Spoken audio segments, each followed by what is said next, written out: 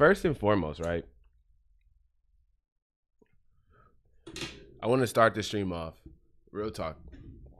I want to start the stream off by giving a huge apology to my boy House Phone. Okay, so I owe him a huge apology. I was, I'm not gonna lie, I was fucking hammered. I was fucking hammered, but I do owe him a huge apology just because, like, I should never ever, get that personal on the internet and shit like that, and I should never do that shit type shit.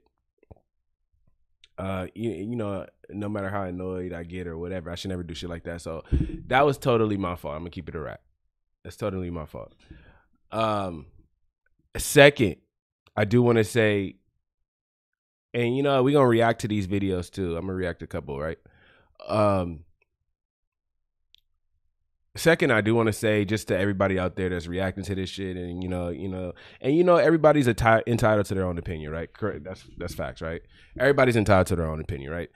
I just want to tell you guys, everybody that's out there that's making reaction videos, that's, you feel me, everybody. Me and House Phone, bro, we've been friends for a long time, nigga. It's got way worse than that before, like,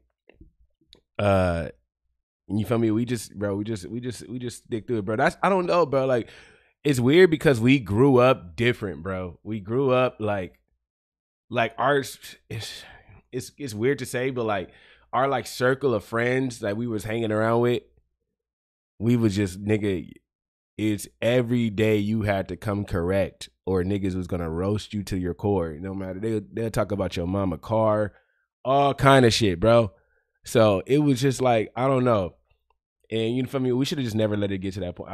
Especially me, I should have never let it get to that point on the fucking podcast. But it was, I feel like I'll take full responsibility for that. And that's, House Phone was my boy at the end of the day. And yeah, man. So I just want to get that out there. Please don't be that drunk again on the podcast. I'm gonna be that drunk again on Thursday, dude. You kidding me?